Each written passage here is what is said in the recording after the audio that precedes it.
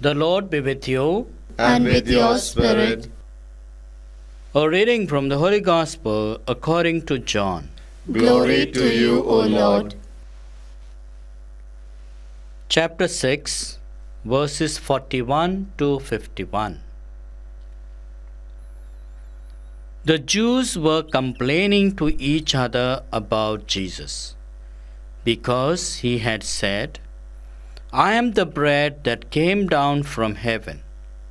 "Surely this is Jesus, son of Joseph," they said. "We know his father and mother. How can he now say, 'I have come down from heaven'?" Jesus said in reply, "Stop complaining to each other.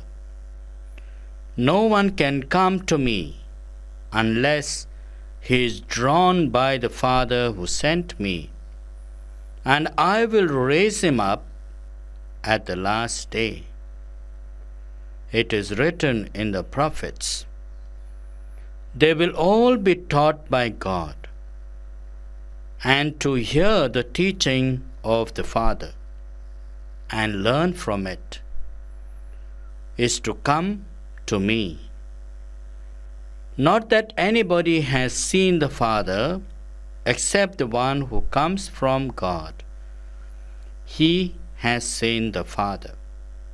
I tell you most solemnly, everybody who believes has eternal life. I am the bread of life. Your fathers ate the manna in the desert, and they are dead. But this is the bread that comes down from heaven, so that a man may eat it and not die. I am the living bread which has come down from heaven. Anyone who eats this bread will live forever. And the bread that I shall give is my flesh, for the life of the world."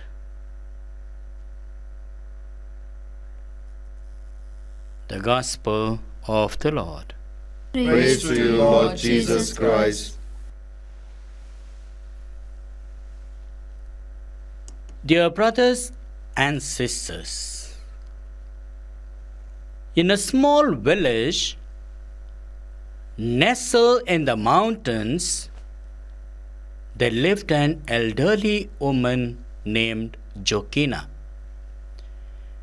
Every morning, regardless of weather or season, Joachim would walk to the village church before sunrise.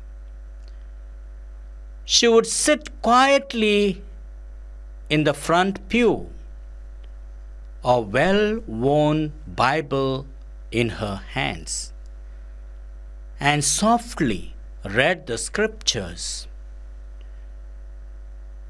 One bitterly cold winter morning, a young man passing by noticed Joachim through the frosted windows of the church. Curious, he entered and found her deeply engrossed in her reading. After she finished, he approached her and asked, "Joachim,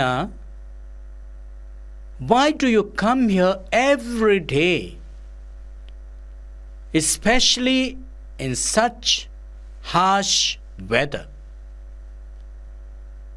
Joachim smiled warmly and replied, "Young man, this is where I find my bread for the day." Puzzled, the young man looked around the empty church and said, "But I do not see any bread here." Joachim gently tapped her Bible and said, "This is the bread I speak of, the Word of God. Just as our bodies need daily bread to live, our souls need the Word of God to nourish and sustain us. not just for this life, but for eternal life.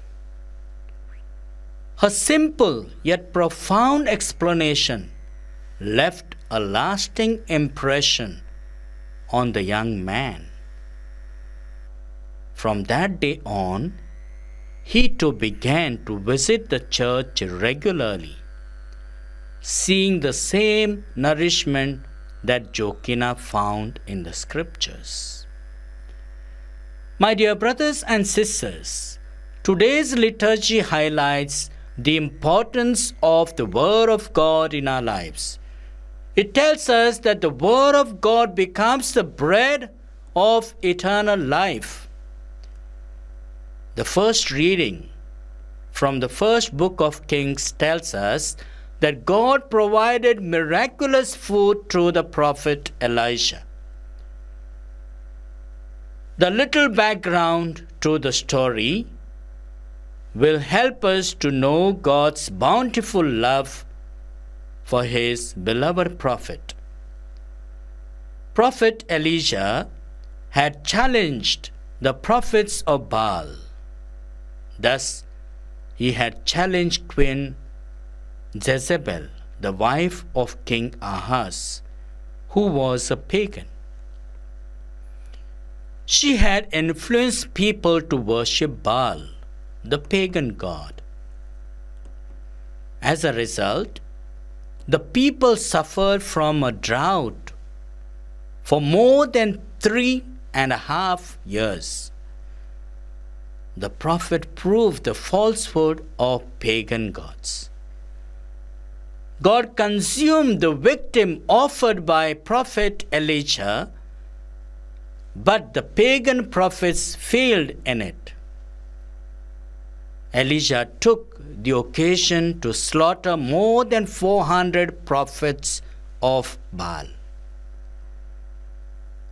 The queen, kindled with anger, sought to kill the prophet. The disciples who treasured all that Jesus taught them went about proclaiming it to all nations. The Word of God became the food for their journey of life.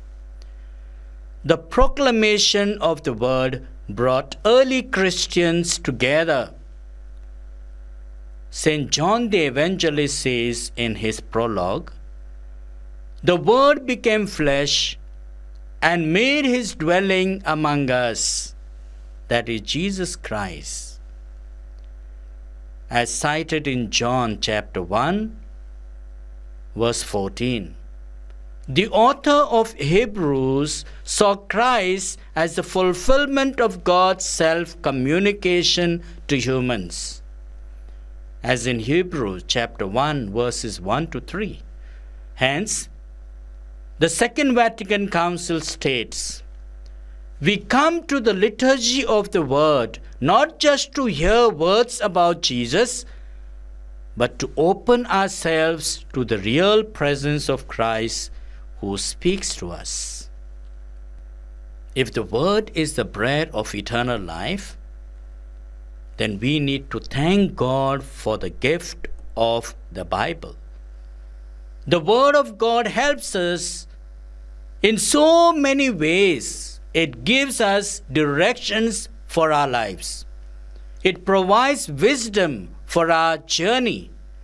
It comforts us and gives us hope to rise above the difficulties. It reveals God's bountiful love for us. The Word of God also becomes a spiritual nourishment. Therefore, many holy men and women spend their time with the Word of God. They had realized it was important. They made it their bread to eternal life. Saint Teresa had a deep devotion to the scriptures, especially the Gospels.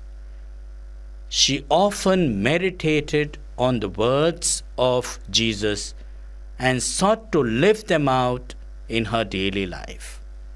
Her little way of spiritual childhood was inspired by her reading of Scripture, where she found a call to simplicity, humility, and trust in God.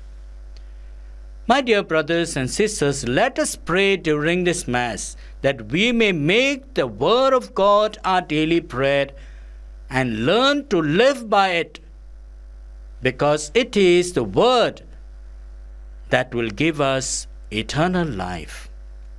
Amen.